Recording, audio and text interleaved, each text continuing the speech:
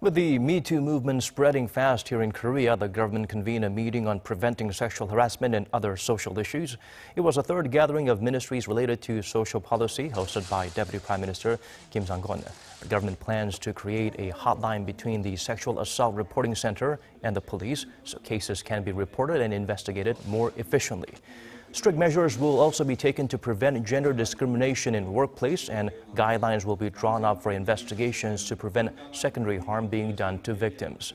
The ministries also discuss other social issues, including ways to encourage people to get daily exercise and increase the number of sports facilities for the disabled.